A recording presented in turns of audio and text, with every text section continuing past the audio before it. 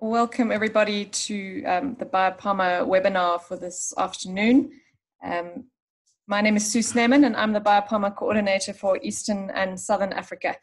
I'm going to start off the webinar just by giving a brief overview of BIOPAMA just for a couple of minutes, and then I'm going to hand over to Jessica Stewart from UNEP-WCMC, who's going to talk to you in more detail about the World Database of Protected Areas.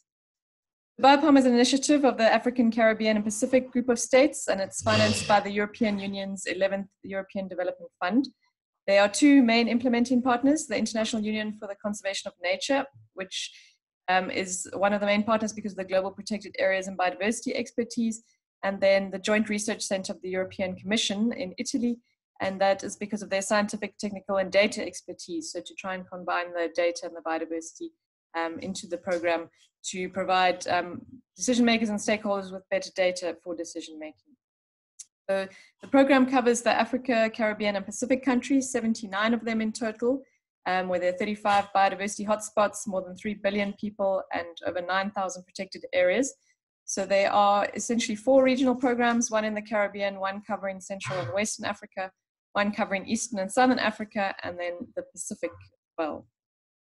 So the overall objective of BIOPAMA is to contribute to improving the long-term conservation and sustainable use of biodiversity and natural resources in protected areas and surrounding communities through better use and monitoring of information and capacity development on management and governance. So the key things here that it covers conserved and protected areas, including community conserved areas, and it's all about the use and monitoring of information and data and then capacity development around that. And so that's why the WDPA and the information and the data that goes into that is an important part of BIOPAMA. Excuse my dogs in the background, I apologize. So the overall mission is to reinforce management and governance of protected and conserved areas. And so you can follow the chart here. It's about having objectives and then filtering relevant data and then filling data gaps and producing information. So that's where the information on the WDPA is so important, because it is about filling the data gaps and understanding the protected and conserved areas. So how we do this is through 3 main pillars. The first one is the reference information system, which is a global system, and then we also have regional reference information systems, and then also at a regional level, the regional observatories. In Eastern Southern Africa, ours is called the Regional Resource Hub, and they all have different names, but essentially they are a one-stop shop for conservation and protected area data. And they are also the support institutions at a regional level supporting WCMC in collecting and collating and cleaning the data for the WDPA. And then there are the action grants, which are grants that are for specific actions and tangible actions on the ground to address priority needs, which are identified through the data collected and the gaps that are identified in the data. So it's about providing unique and tailored support to protected area authorities in terms of addressing their priorities. So that's all from me, but please do join us on Yammer if you're not already on Yammer, yammer.com/BIOPAMA. And the 2 websites there on the screen where they, you can find the regional reference information systems and also general information on BIOPAMA. I'm going to hand over to Jess now to give you more information on the WDPA. Thank you, Sue.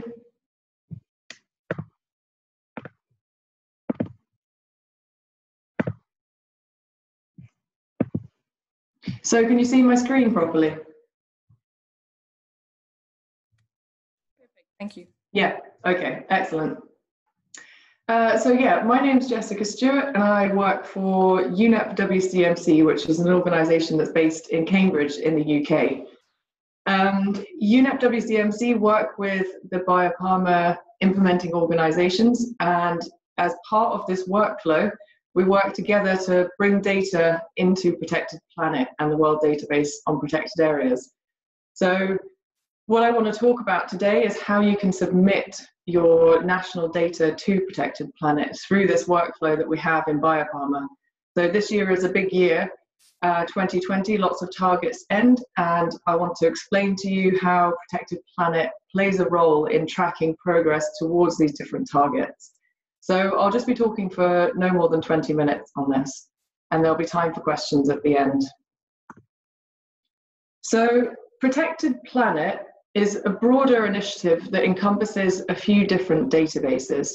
So the first database is the World Database on Protected Areas, which most of you are familiar with. And this database has been around for 60 years and is the global authoritative database on protected areas. The second database we've got under the Protected Planet Initiative is a much more recent database, and this is the World Database on Other Effective Area-Based Conservation Measures. So I'm not going to go into detail about what OECMs are, but they were defined at the end of 2018 in line with Aichi Target 11.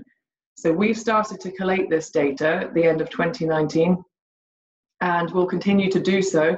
And these two databases will be used together to track global and national progress towards different targets, specifically Aichi Target 11.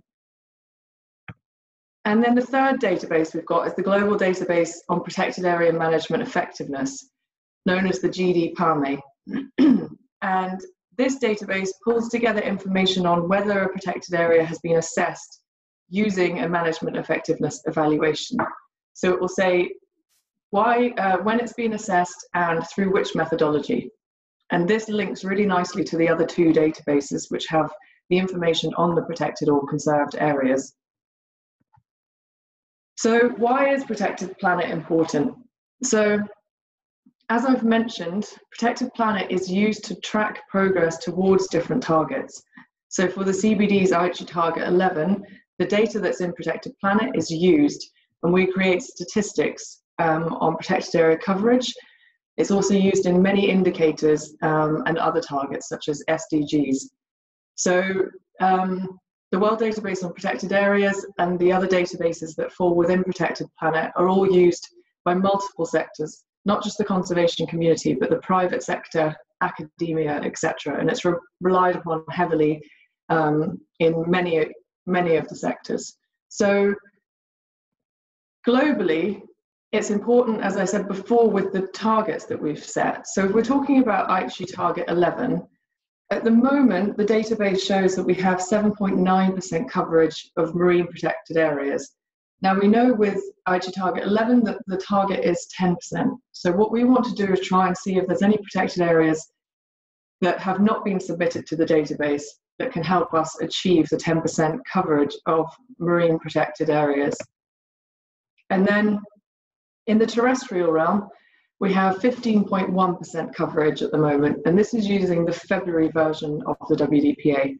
So again, let's see if we've got protected areas out there that aren't yet in the database that can push us up to the 17% target that we've got. So those are the global statistics that are created. And then on a regional scale, the database can be used also to compare countries within a region, or they can be used to compare two different regions. So we have data from all of these countries within the BIOPAMA regions, and then some of the countries that are also not included in BIOPAMA.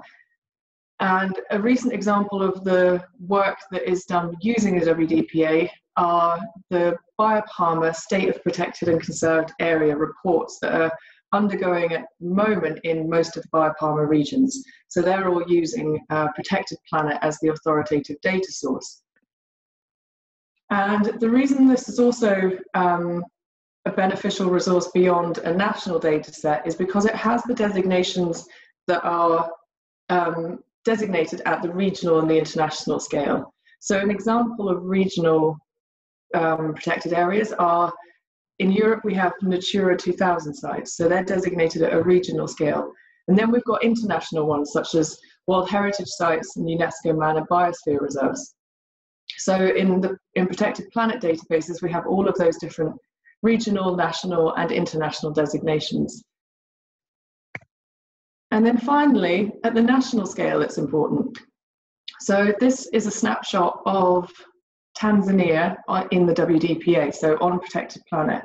So when you submit data on a country, this is the summary statistics that is pumped out. So all the data is accessible. It's accessible to view and also to download. And the reason that this is beneficial in many ways is because a lot of countries don't actually have one national data set. They'll have lots of different data sets that are managed by different managing authorities of the protected areas. So for instance, Tanzania has 4 different data providers and 4 different data sets. So we pull all of this together and create the national statistics that you see here. So as you can see, at the moment for Tanzania, their coverage on land is 38.24% and the marine coverage is 3.02%. And whenever there's updates to the data, then these figures will also be recalculated. And the final thing that we do on these country pages is we link to protected area management effectiveness. So as I said, the databases that underlie Protected Planet Initiative are all connected. So here we can see that 175 of the protected areas have a management effectiveness evaluation. And then below the percentage coverage, we have what area what percentage of the area is covered by a management effectiveness evaluation. So we pull all the right information together to have as a national resource as well. So I've given a little bit of an overview of why Protected Planet is important and how we show the data online. And I think it's important to also know who's involved in updating this data. So through the BIOPAMA program, there's quite a number of partners involved. So I'm just going to go through and give you a brief overview of who's involved in which region, and then you'll know who to get in contact with if you need to provide any data. So we have Central and West Africa, Eastern and Southern Africa. We've got the Pacific and the Caribbean. So firstly, Central and Western Africa, we've got a number of partners here, but we have from UNEP-WCMC, we've got Maureen and Claire, and from IUCN, we've got Tanya.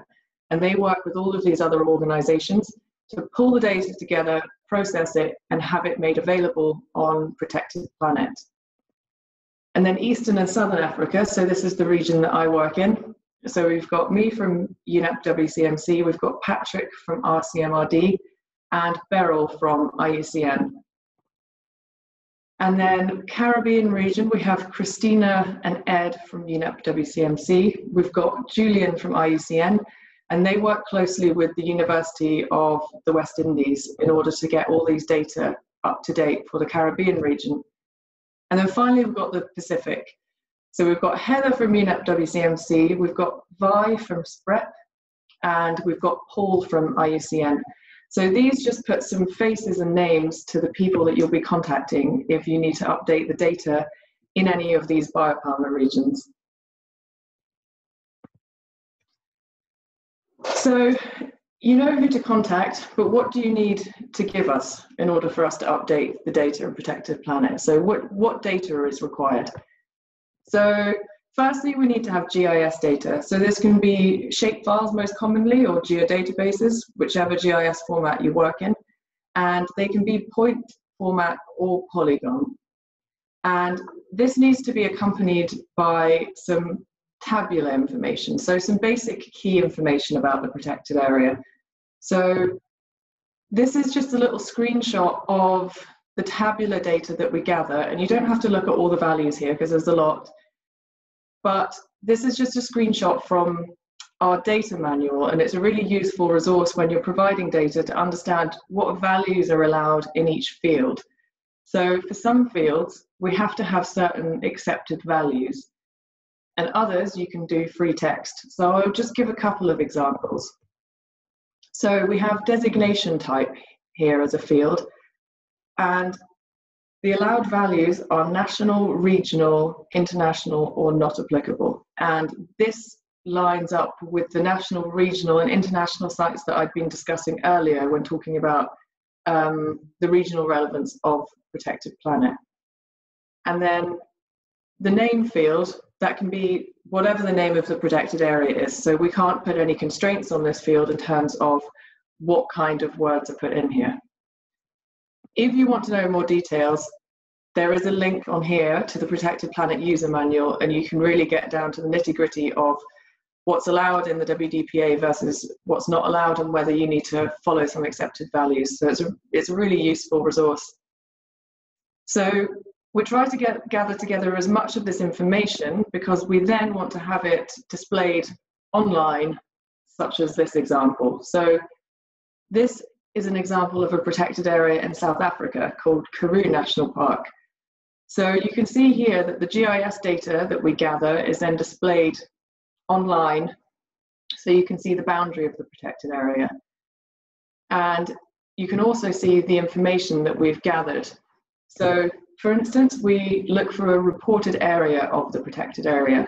So we put this in kilometers squared, but you can give us the data in whichever measurement that you like and we can convert it. We also need the designation of the protected area. So in this case, this is a national park, but it could be a nature reserve, forest reserve, etc. We also want to know the status of the protected area. So is it designated or is it proposed? Both go into the database. It's just good to know the status of it. And then also, when was the protected area designated? So this was designated back in 1979 as a national park. And then the governance type, which is a very important field, and it's one of the fields that we need accepted values for. So by that I mean we have certain values that can go into this field, and the values are the IUCN governance types. So if you give us some data and you've written in free text a type of governance that doesn't fit in with the IUCN governance types, we will ask you to try and fit your governance type in with the most appropriate IUCN governance. And the reason we do that is so that data are comparable across the world and within the countries. And the management authority. So the management authority for this protected area is South African National Parks. And we know that sometimes there isn't always a management plan for the protected area, but if there is a management plan, we do ask if there's an online URL, whether you can provide that so users can find the management plan through this page. We also link again to the management effectiveness evaluations that I mentioned earlier. So this is directly linked to the global database on protected area management effectiveness. And you can see that this protected area was assessed by a MET assessment in 2010, 2012, and 2013. And it was also assessed by a BirdLife IBA assessment in 2007. And then the final bit of information is the data provider. So we want the users of Protected Planet to know where this data has come from and for us to be transparent with the source of the data. So this is how, if you're having a back and forth with us about the data that goes into the WDPA, this is what it will look like in the end when you search for your protected area. So that's the data and what kind of data needs to come in and how it's visualized on Protected Planet. So now we just need to work out how the data processed. When you send it to us, how does it go from those tables into the online Protected Planet? So in this process, we do a lot of quality checking and going back to the data provider. And this can take a number of days, weeks, or months, depending on the data. And what we're checking for is to make sure that, let's say, for instance, a governance type has been entered that doesn't fit in with the IUCN governance types. We'll go back to the data provider. We'll check that there's a reported area, that they have given a management authority. We'll double check that there aren't duplicates of the same site, for instance. And once we've done all this data processing, along with the other BIOPAMA partners, we'll format it so it's ready to go straight onto Protected Planet as soon as the next monthly update is ready. So we update the Protected Planet every month with the latest changes. So hopefully people are wondering how they can get involved. So if you have an official national data set of protected areas and want to send it to UNEP-WCMC and the BIOPAMA partners, then do please feel free to email the following people. So there's a number of different people you can email, and email any of these and you'll get a response. So your BIOPAMA Regional Resource Hub focal point. So that depends on which region you're in, and you can go back a few slides and see which one is your focal point for your region. The UNEP-WCMC regional focal point. So for Eastern and Southern Africa, the focal point is me, and it's different across the other regions. And then finally, protected areas at UNEP-WCMC.org. If in doubt, email this email address and they'll put you in touch with the correct person, whether it's at UNEP-WCMC or one of the other BIOPAMA partners. And when should you get involved? So our big aim is to have the data fully up to date across the globe, not just in the BIOPAMA regions, but by the CBD COP in October 2020. So we know that the United Nations Decade on Biodiversity is coming to an end, and the CBD and others are going to be using Protected Planet as the authoritative source for protected area coverage. So we really need to make sure that we're best representing countries. So in order to do that, we encourage all countries to send us whatever data they have so we can process it. So the July version of the WDPA is going to be used at the CBD COP in October. It's also going to be used for the Protected Planet report, which I'm not sure if you've heard of, but the Protected Planet report is now an online digital report that's updated regularly, but the final statistics will be the July version for Aichi Target 11. So in order to do this, we need to have data to us by the 31st of May 2020. And the reason we need it that early is because, as I mentioned before, we need to go through the quality check and the data formatting with the data provider. And sometimes this can take a number of weeks to make sure that the data are all formatted and ready for Protected Planet. So who should get involved? So this is a BIOPAMA focused webinar. So if you're from a BIOPAMA country, then please do get in touch with any of the people from those regions. And even if you're not a BIOPAMA country, that is totally fine. Please get in touch with us with any data you have and email us at protectedareas@unepwcmc.org. The goal really is to update all of the countries by the CBD COP in October. So if anyone can help and anyone has data, then please do feel free to get in touch and we'll put you in touch with the correct person. So thank you for listening. I hope it's been useful. If you have any questions now, please let me know, but otherwise my email address and the Protected Areas email address are up on the screen for you. Thank you. Thanks very much, Jace. Yeah, I think the key points to take away from here are the importance of this year in terms of updating the data and ensuring that your country's data is as up to date as possible in terms of the new indicators that are going to be put in place in terms of assessments, reports. It's not only the CBD that uses the WDPA data, but it really is important from a national, regional and global perspective to ensure that countries' data is up to date. Ademola, do you have any questions at the moment? Otherwise, you can feel free to contact Jess or anyone else at WCMC. Nothing at the moment. Well, yeah, we will be sharing this on the Yammer platform as well as the BIOPAMA website. And yeah, please do get in touch if you have any queries. But thank you very much, Jess, for presenting on the WDPA. No worries. Thank you, Sue. Thank you. Thanks, Ademola. Bye.